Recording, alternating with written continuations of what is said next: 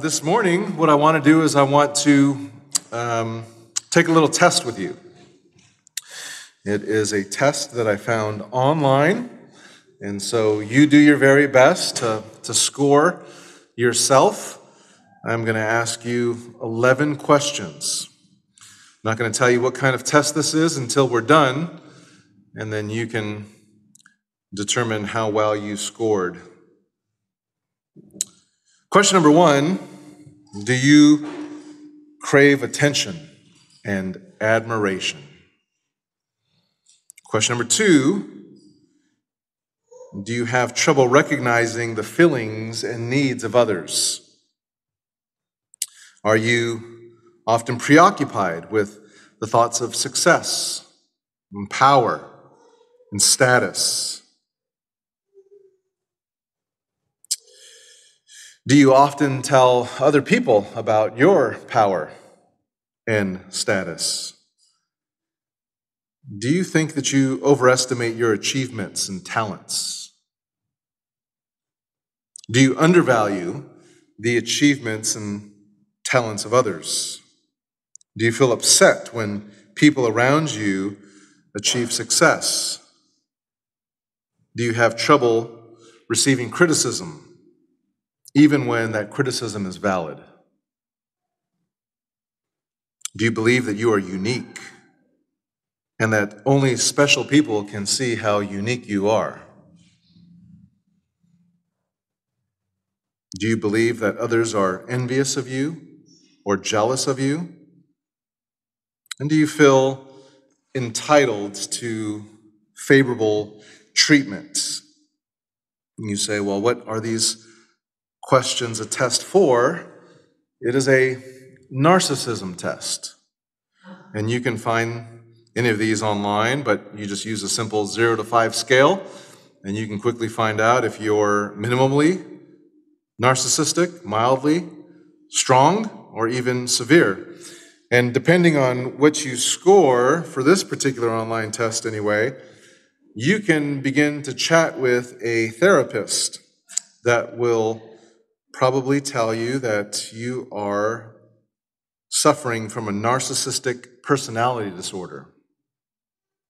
You say, well, what's some of the symptoms of this NPD, narcissistic personality disorder?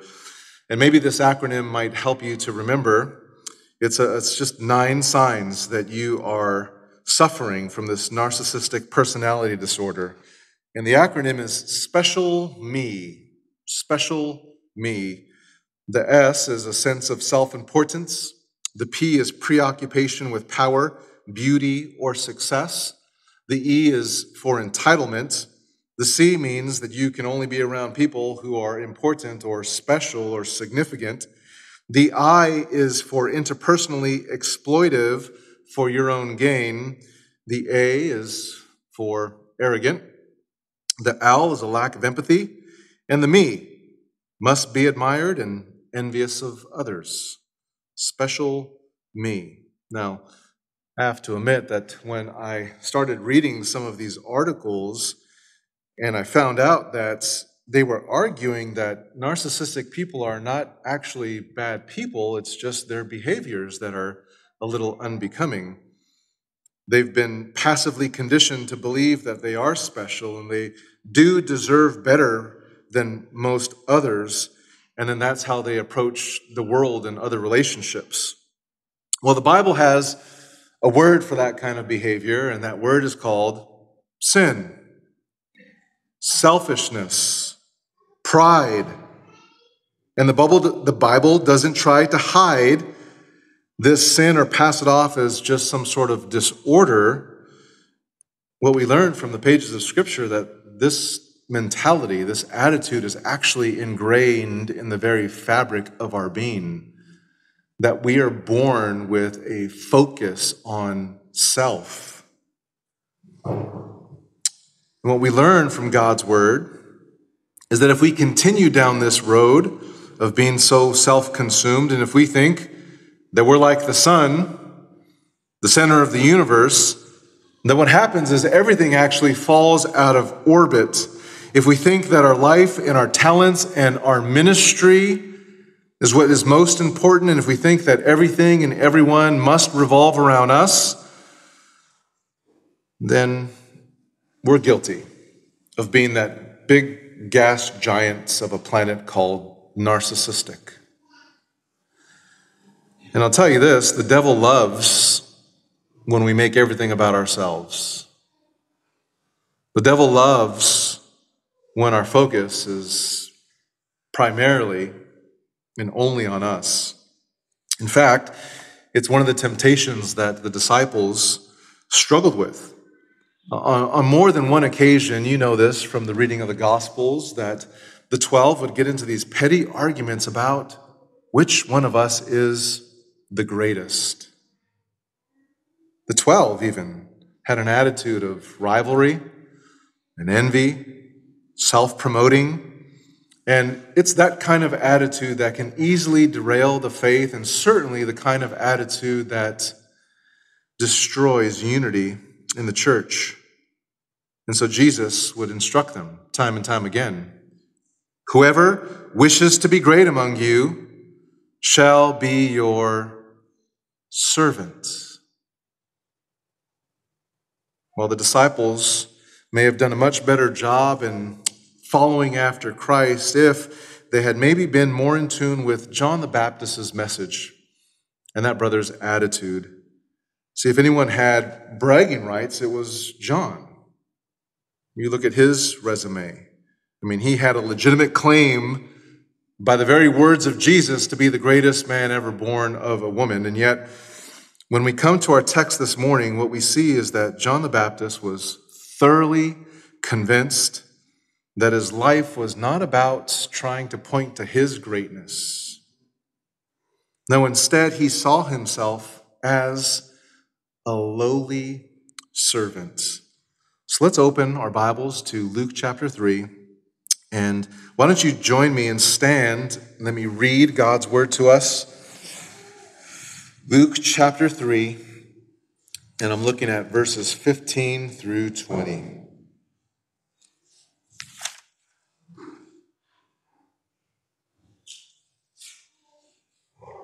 Here's God's word for us. Now, while the people were in a state of expectation, and all were reasoning in their hearts about John as to whether he was the Christ, John answered, saying to them, "As for me, I baptize you with water, but one is coming who is mightier than I, and I am not fit to untie the strap of his sandals.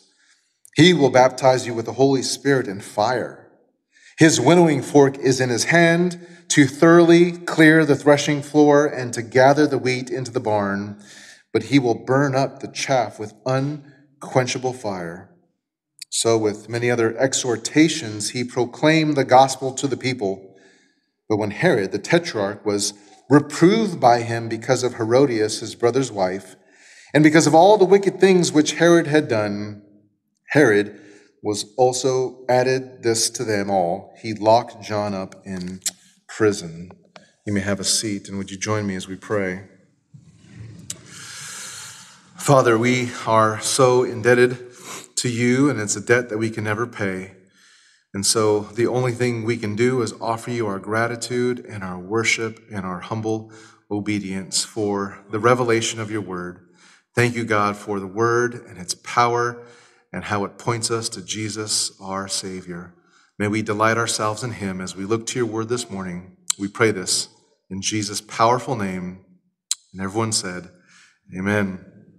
Our main idea for this morning as we look at this text of Scripture centers around John the Baptist.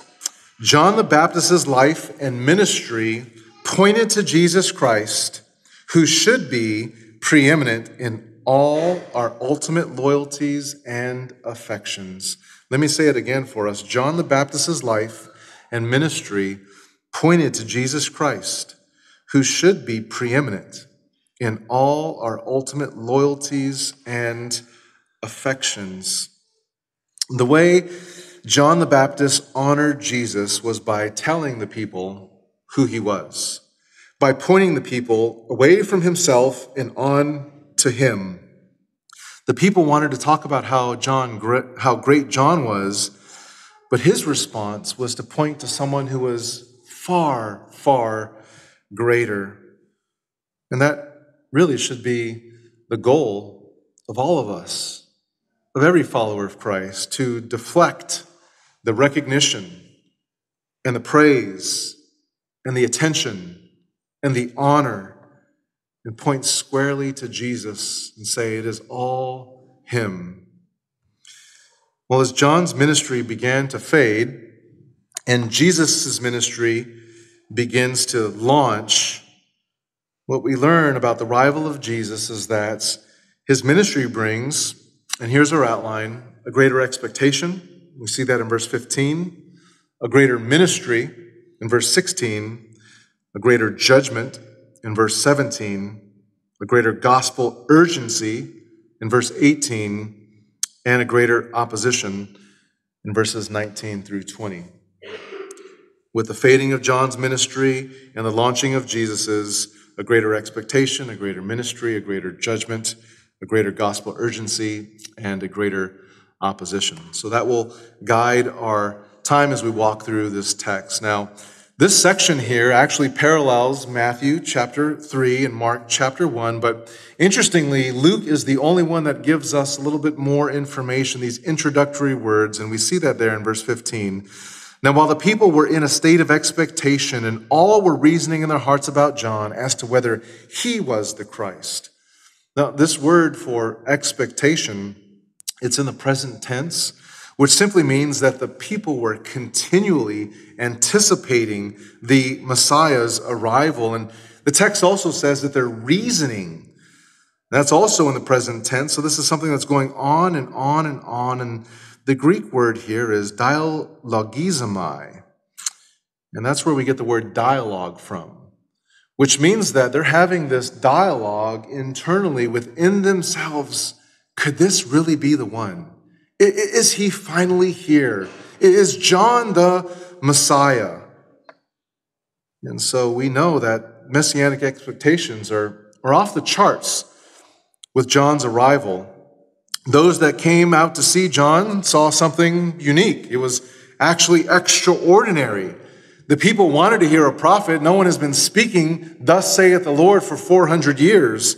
And so when John steps on the scene with all of this self-denial and strange dress and calling people to repentance, and he's even baptizing, people are saying, is the time come? Is the Messiah finally here? Is he going to bring salvation and restoration to Israel?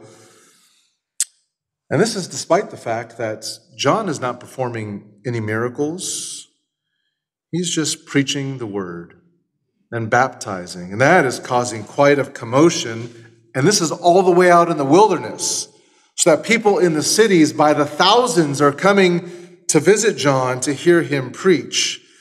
Now, the Apostle John tells us that it was at this time that there was a little committee that was put together, and some of the religious leaders sent envoys to go and ask this question: who are you? Turn with me to John chapter 1 so you can see this for yourself. John chapter 1 and verse 19.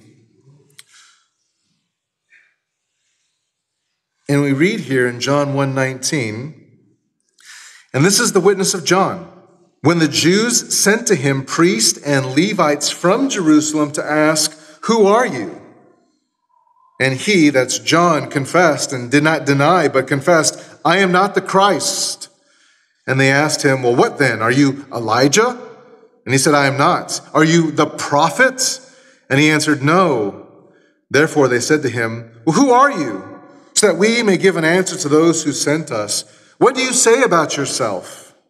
Verse 23, and he said, I am a voice of one crying in the wilderness, make straight the way of the Lord, as Isaiah the prophet said. Now they had been sent from the Pharisees, and they asked him and said to him, well, why are you baptizing if you are not the Christ, nor Elijah, nor the prophet? And if you keep reading there, according to verses 26 and 27 of John chapter 1, it was on this occasion that John uttered the words that we find here in Luke 3:16. And his answer makes it very, very clear to the crowds that His message is not the final message. And what they've been anticipating and looking for and longing for is actually not him. In fact, there's one that is coming that is way mightier than John. And he'd arrive on the scene 6 months later. And this brings us to point number 2, that with the arrival of the Messiah comes a much greater ministry. Look there at verse 16. John answered, saying to them all, "As for me, I baptize you with water, but one is coming who is mightier than I, and I am not fit to untie the straps of his sandals. He will baptize you with the Holy Spirit and fire." So John, doing his very best to point the attention away from him and to the true Messiah, he says, look, the Messiah who's coming is far greater than me. And that might seem obvious to us because we have all of the Gospels and all of the New Testament. But just look here at how he creates distance between his ministry and what he's doing and what Jesus is going to come and do. John says, I baptize you with water. But he is going to baptize you in the Holy Spirit. Think about the significance of that alone. You're submerged into water.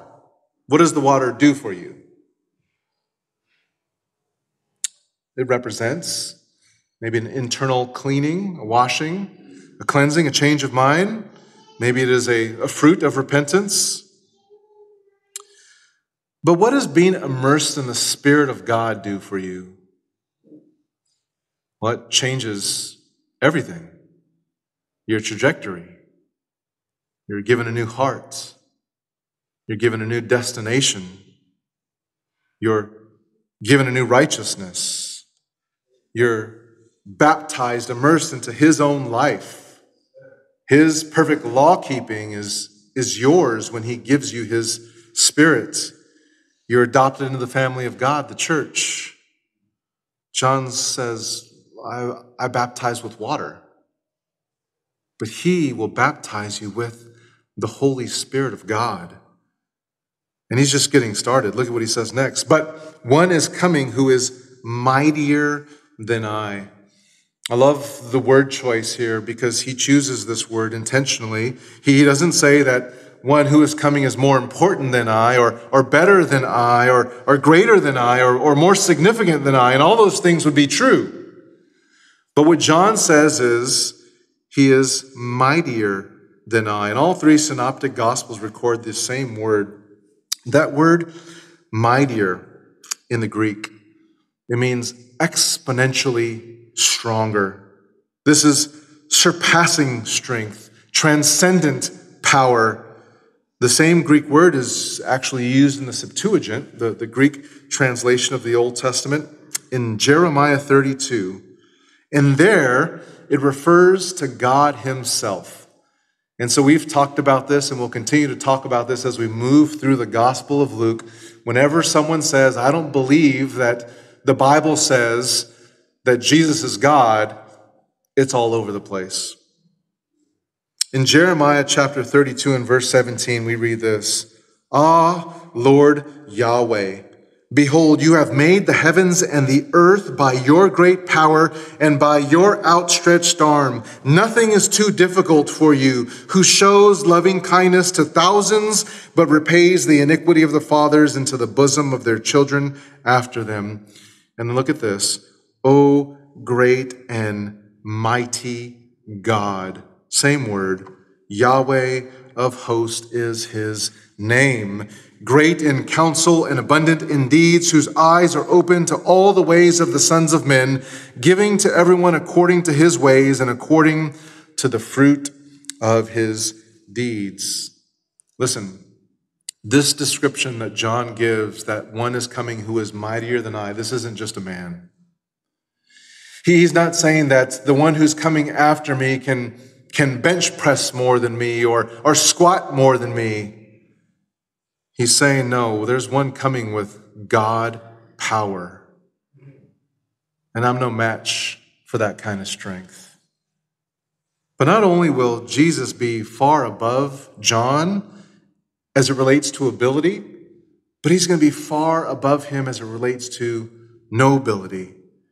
The honor and homage that Jesus is owed is beyond John's comprehension. And he wants us to get a glimpse of this as he's preaching in the wilderness.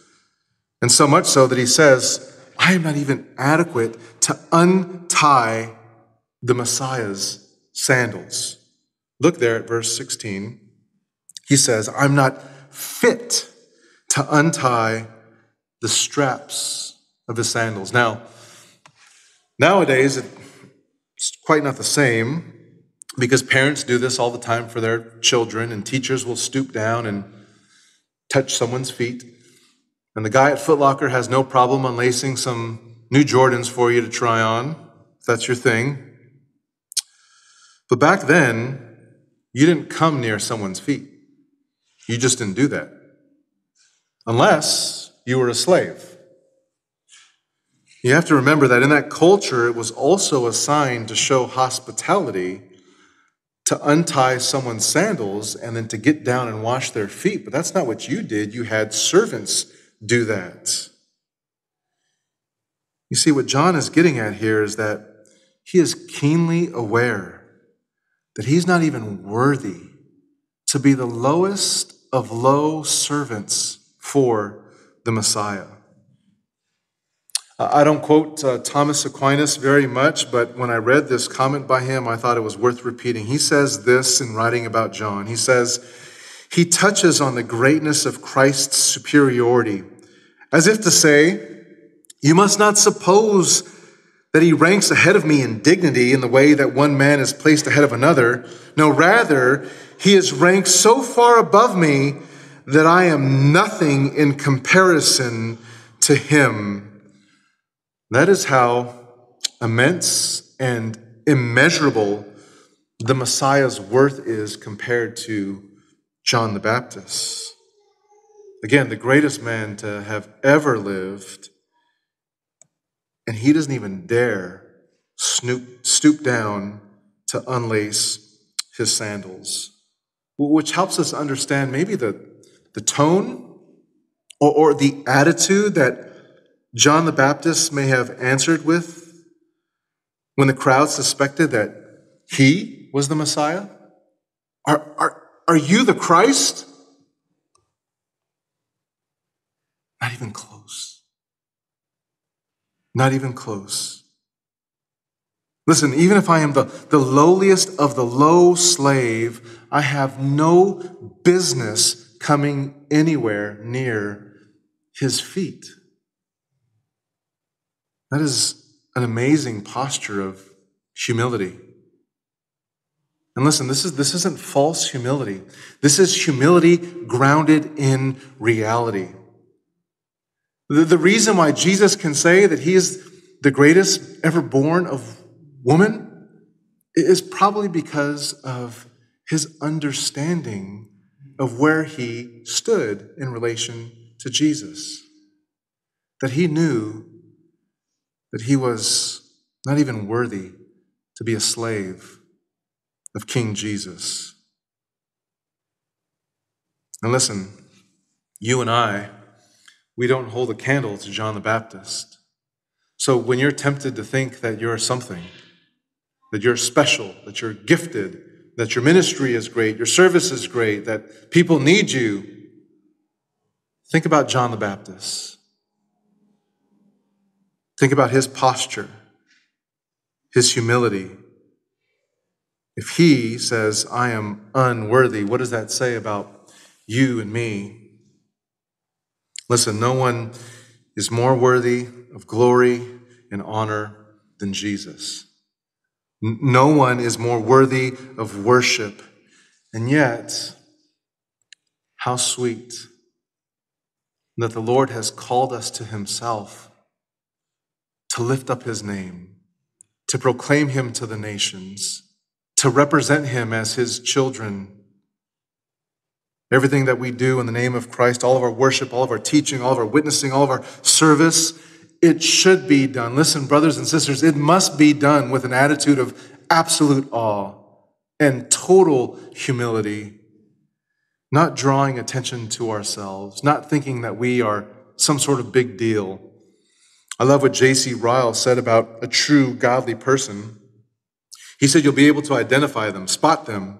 This is what he said: a true man of God will never allow anything to be credited to him or his office, which belongs to his divine master.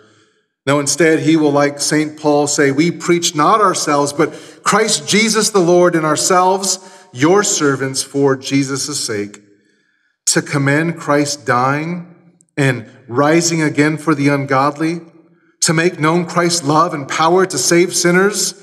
This will be the main object of his ministry. And then he says this: he will be content that his own name be forgotten, so long as Christ crucified is exalted. And so John, he identifies, I'm nothing. Christ, he is more mighty. He is more worthy. And then he gives the reason why. Look there, what he says next. He will baptize you with the Holy Spirit and fire. Now, we know that there's a major difference between the baptism of John and the baptism of Jesus. And you say, Dom, remind me what the difference is between these two. And again, John's baptism was about preparation and dedication.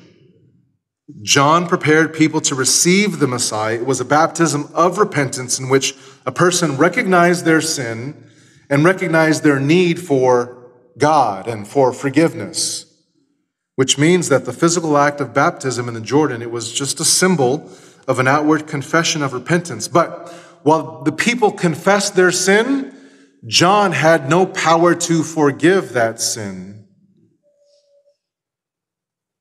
Which is to say, you could be baptized in water and not be baptized with the Holy Spirit. And that happens all across our country and all across the world. People are baptized, but they're not genuinely saved.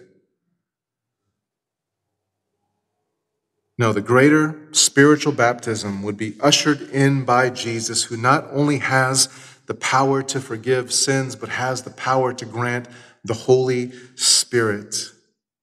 And it's when Jesus immerses someone into the Holy Spirit that their heart is changed forever. Amen. And sin is forgiven. And we can now call him Abba, Father. And we're sealed for the day of redemption. And we're guaranteed glorification. And only Jesus can do that. You can be immersed in water without experiencing any change. But the Bible is very clear that if you have been immersed by the Spirit, your life is completely transformed. And it becomes observable. Romans chapter 8 and verse 5 reads this: for those who are according to the flesh set their minds on the things of the flesh, but those according to the Spirit, the things of the Spirit. For the mind set on the flesh is death, but the mind set on the Spirit is life and peace. Because the mind set on the flesh is hostile to God. No matter how much water, no matter how many times you get dunked or sprinkled, if your mind is set on the flesh, you remain hostile to God. For it does not subject itself to the law of God, for it is not even able to do so. If you want to subject yourself to the life of God, you need to be reborn. You need the Spirit of God that comes to you only by the Son of God. Okay, so I think we understand that Jesus is the only one who is able to baptize with the Spirit. Yes? Okay, but what do we make about this baptism of fire? Well, that's a totally different topic. Or is it? How do we understand this baptism of fire? And as you can imagine, there are all kinds of interpretations. Some would suggest that these are two different works of the Spirit, two separate baptisms. Others would say that being baptized with fire means that you should be able to speak in tongues. If you don't speak in tongues, then you really don't have the Spirit of God. Others suggest that baptism in the Spirit means salvation, and then baptism in fire means sanctification. And they point to the places of Scripture where fire is sort of symbolic of purification, illumination. Fire warms and it heats, and It does all kinds of other things. Still, others interpret baptism of fire as referring to the day of Pentecost in Acts chapter 2, when the Holy Spirit was sent from heaven. And so we read that in Acts chapter 2. There appeared to them tongues like what? Fire. But if we're just looking at the language, there's a like fire. It's not talking about a literal fire.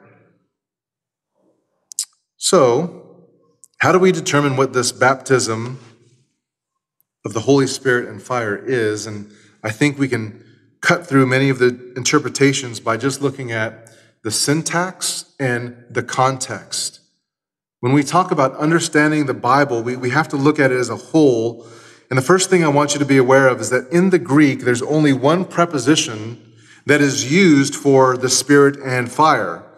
So we don't see it in the English, but it's there in the Greek, the preposition in. So the Greek reads, He will baptize you in the Holy Spirit and fire. The in is attached to both the Holy Spirit and fire. Now, if we look at the context back at verse 7, go look at your Bible, verse 7. John asks this, who warned you to flee from what?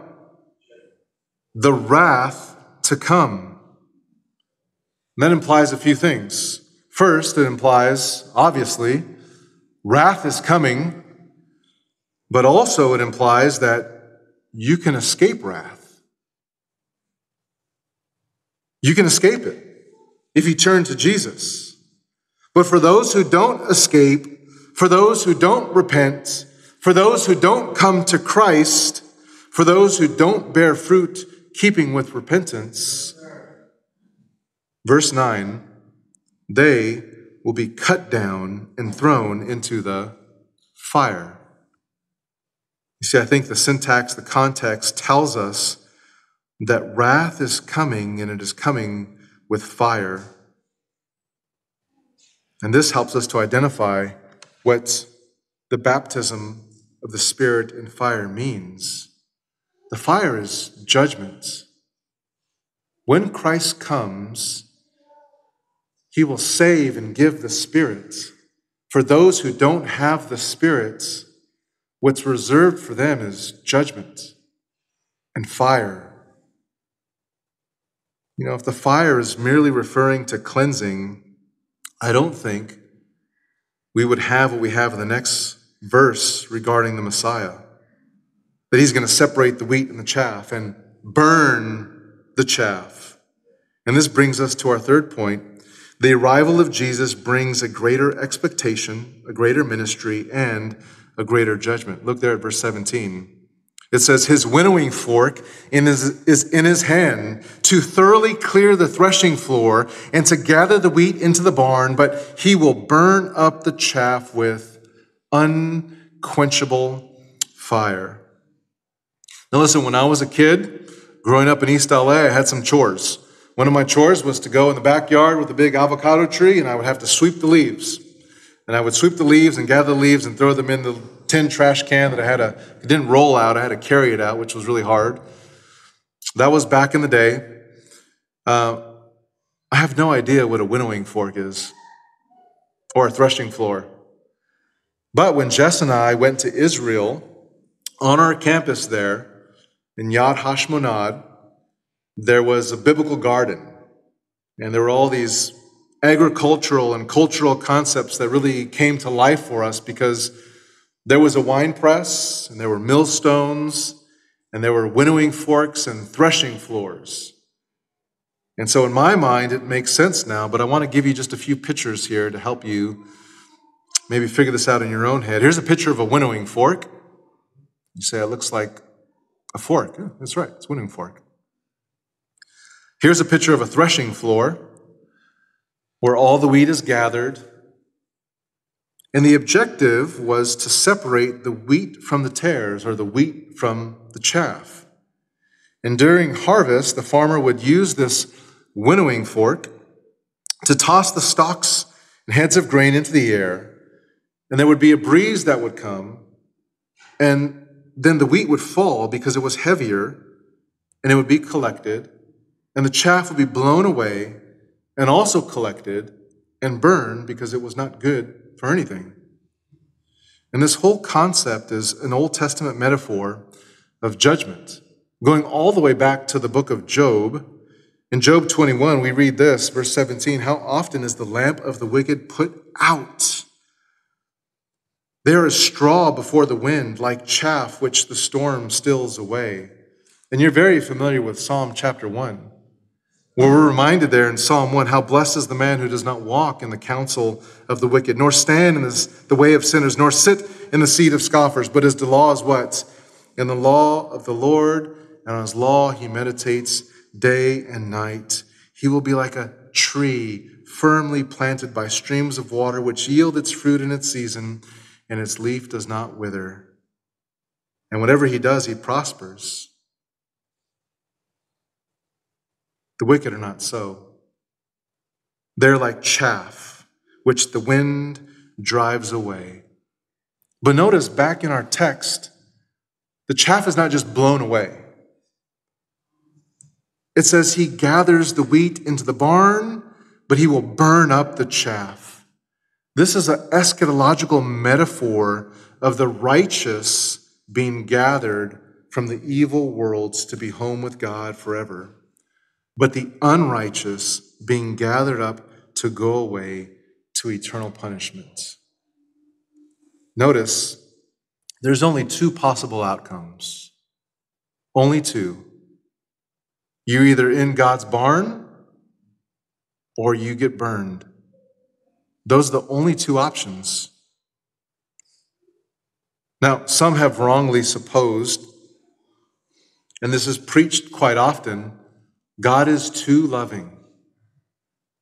He is too loving to send anyone to hell for all of eternity where there is burning and weeping and gnashing of teeth.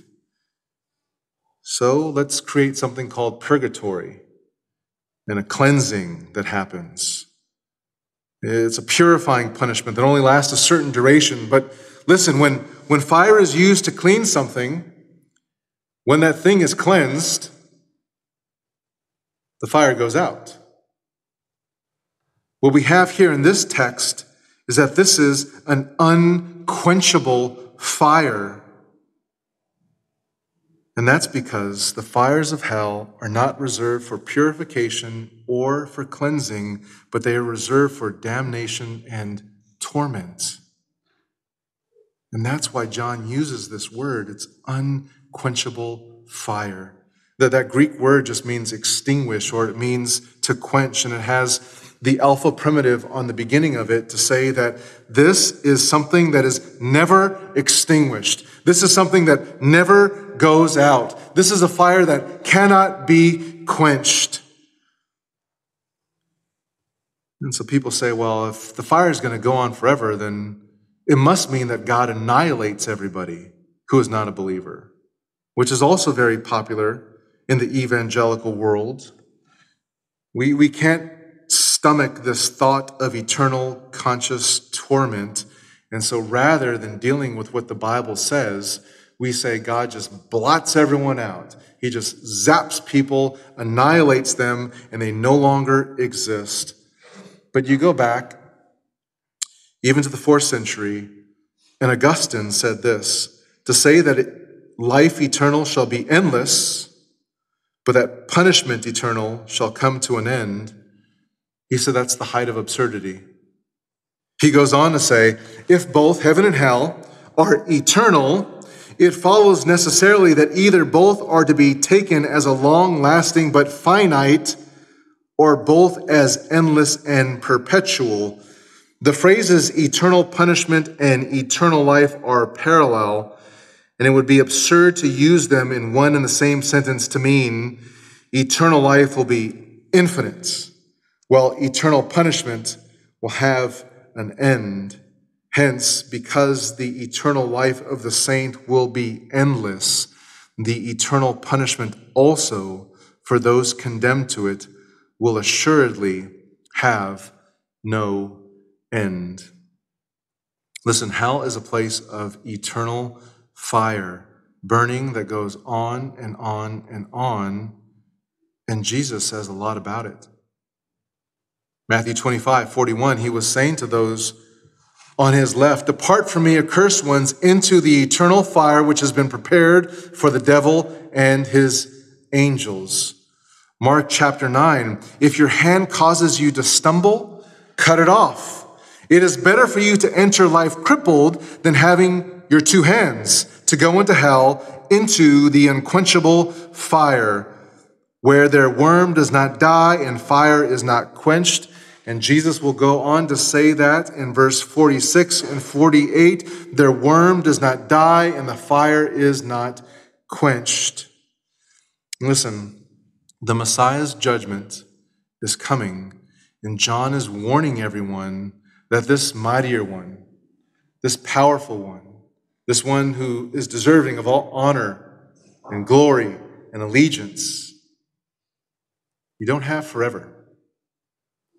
You need to repent and believe, because he's coming, and the winnowing fork is in his hand, and he's already at the threshing floor, and he's going to separate the wheat from the chaff. The wheat will remain and get into God's barn, his house, his kingdom, his presence, but the chaff will be gathered and burned forever and ever.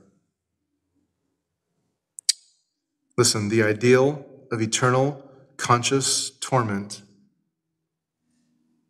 it should terrify each one of us. It should spur us on to believe, to cling to Christ with everything we got. But it should also compel us to preach the gospel. This is the only way people will be saved. Jonathan Edwards wrote one of the greatest sermons. In fact, a lot of his writings, no one paints the picture of hell strongly like he does. Listen to what Jonathan Edwards says about those who are going to hell. "When you look forward, you shall see a long forever, a boundless duration before you, which will swallow up your thoughts and amaze your soul, and you will absolutely despair of ever having any deliverance, any end, any mitigation, any rest at all. You will know certainly that you must wear out long ages, millions and millions of ages in wrestling and conflicting with this almighty, merciless vengeance. And then you will have so done, when so many ages have actually been spent by you in this manner, you will know that all is but a point to what remains."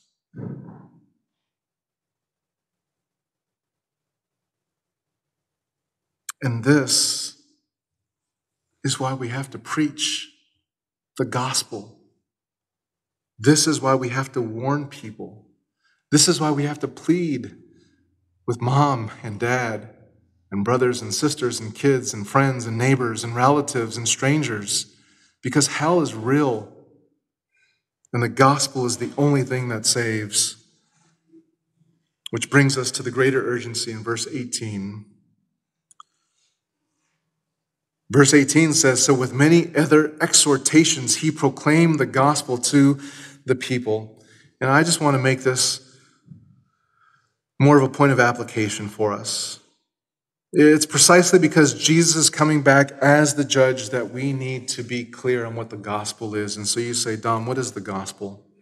It starts with God, that he is the creator, and he owns everything in the universe. Psalm 24:1 says, "The earth is Yahweh's as well as its fullness, the world and all those who dwell in it." If you see something created, God is the one that created it. He is perfectly holy.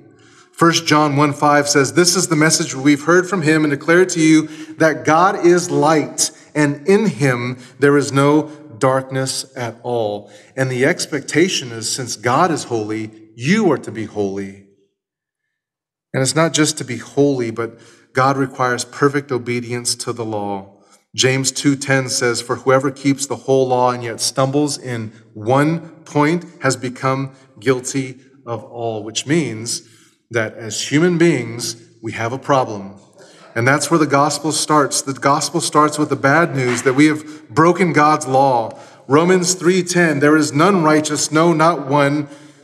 3:23, for all have sinned and fallen short of the glory of God, and we will pay the eternal penalty for sin. Romans 6:23, for the wages of sin is death. And the Bible says there's nothing that you can do to save yourselves.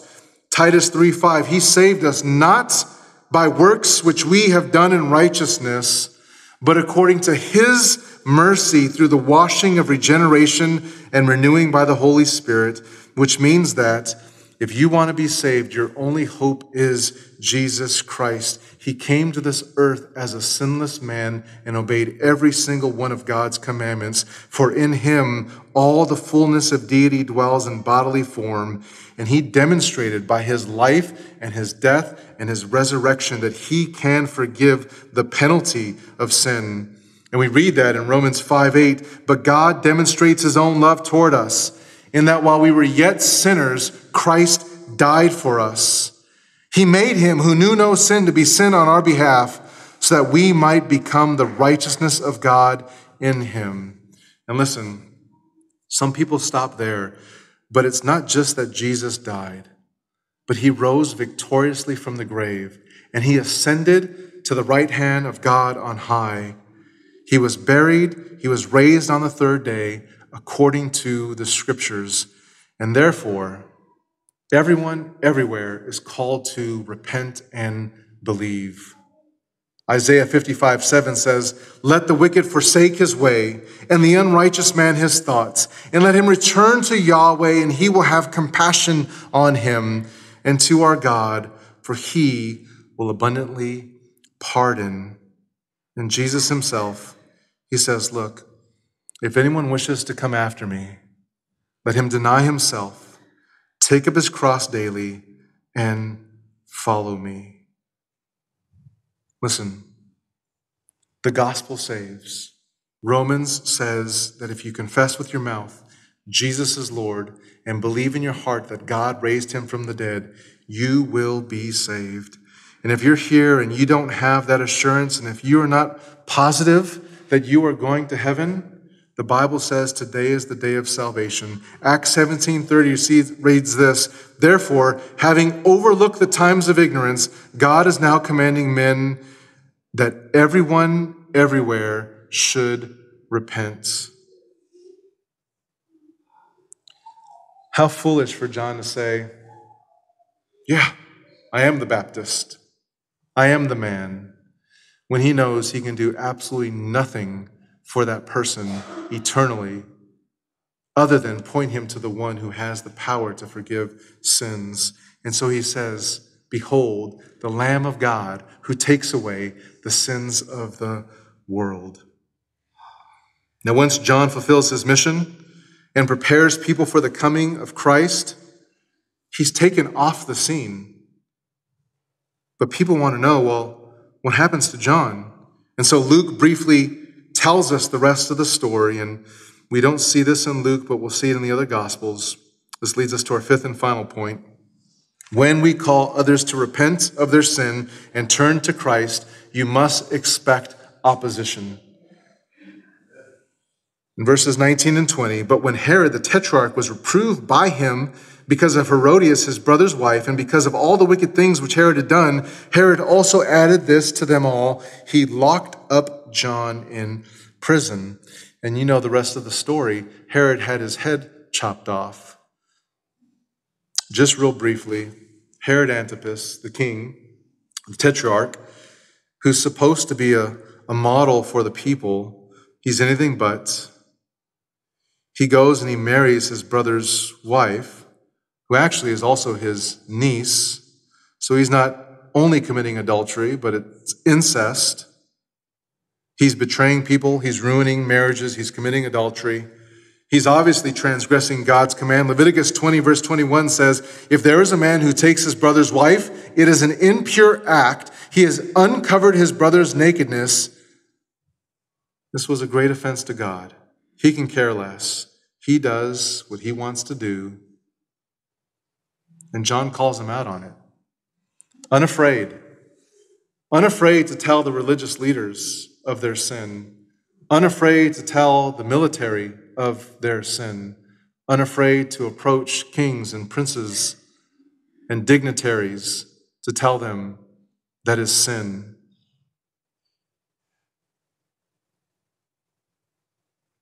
And Herod shuts him up, and ultimately, because of his lust and enjoying a little dancing scene, chops John the Baptist's head off. But listen, doesn't matter what the consequences are, doesn't matter what the repercussions are. The gospel is too important. Jesus is too valuable. We must preach the word regardless of how it's received, whether it's public, whether it's private, whether you're talking to a person down the street or it's a person in power. We must be faithful Christians to preach the gospel. Let me close with some investigation I did this week. In 2017, one of the greatest pieces of art was discovered. It was thought to be lost for good. It was an original painting called Salvator Mundi. There are several things that made this painting so remarkable.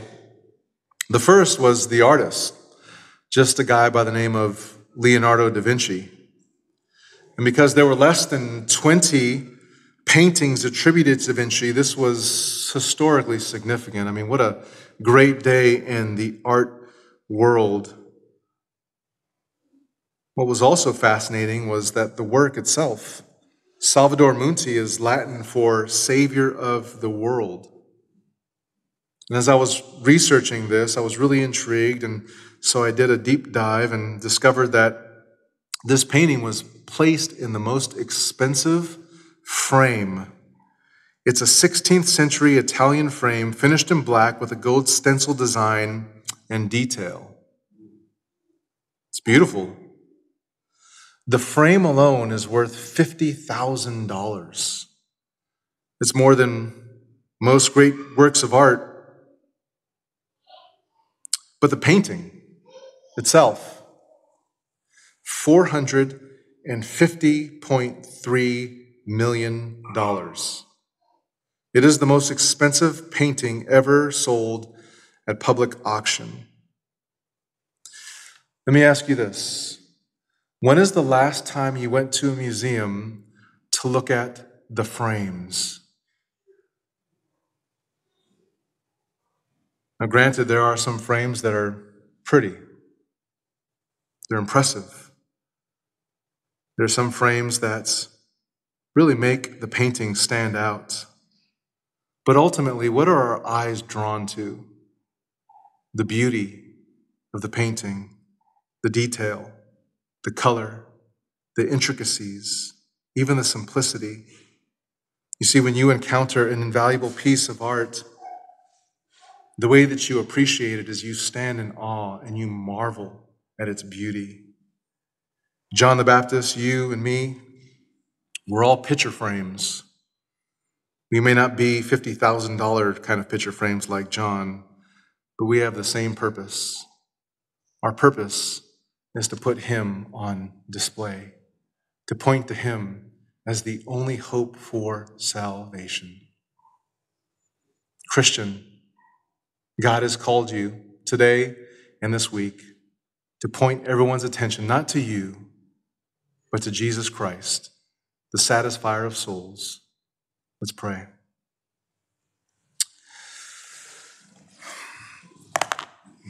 Oh, Father, we are so thankful for your word, thankful for the power, the clarity, the beauty of your word. So I suppose, Lord, that some might even become so enthralled with the actual words on the page that we skip the word made flesh. I suppose, Lord, that some might be so enamored with right theology that we can skip Christ entirely.